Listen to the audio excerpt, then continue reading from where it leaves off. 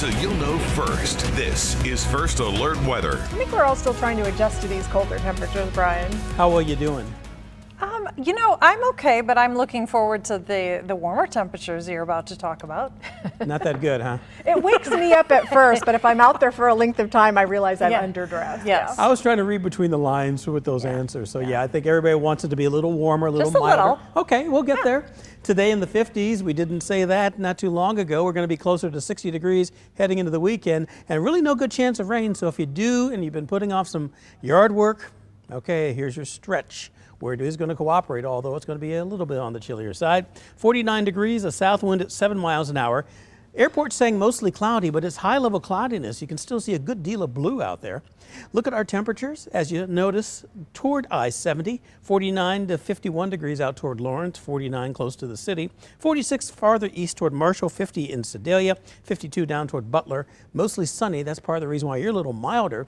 Here comes the canopy of clouds, but not giving us any sort of rain, but it is going to blot out the sun a little bit. It'll make for a nice sunset, honestly. So if you do have your smartphone handy, you can always take a little picture and send it in to the meteorologist of your choice.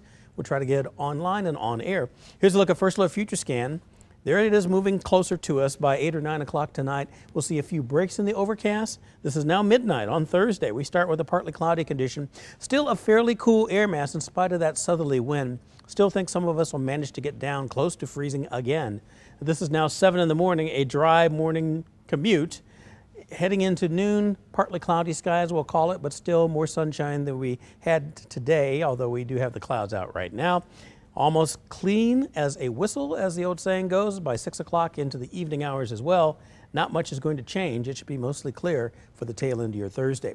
Back to this evening's forecast, hour by hour. 46 degrees at 6, 44 at 7, 8 p.m. temperature 42, and by 9 o'clock we'll be down to 41 degrees. No rain, of course. That's why you see the 0 percentages, but still partly cloudy is what we're going to call it. Low temperatures by tomorrow morning down to 34, then 35 heading toward Leavenworth. 33 in Trenton, 32 though, Sedalia. So as mentioned, some of us will start off with a little bit of a freeze to deal with.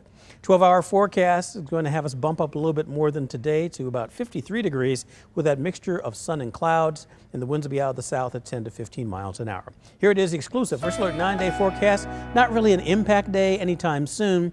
The morning is getting a little milder, 37 to 56 coming in on Friday. A little windy, same on Saturday, but 65 will be our high temperature.